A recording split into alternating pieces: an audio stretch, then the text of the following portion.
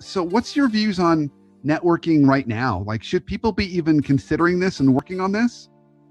Oh, absolutely. Networking is it's a lifestyle. It's something that you should never put down.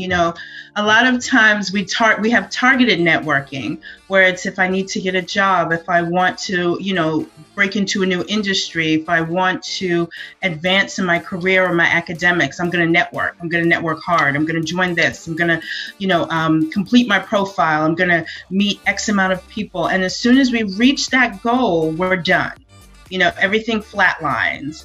And during this time especially, I think our networking, of course, is all digital for the most part, but it should also be a lot more personalized. We have, at least we should have, or we might have, a few of us have extra time. So that gives us an opportunity to really take the time to draft great emails or draft good messages or have a particular focus on why you're connecting with someone, especially during this time.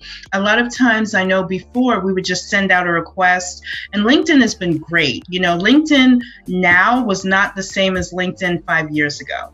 So you have the option of actually viewing someone's profile before you connect them. You have the option to connect with them.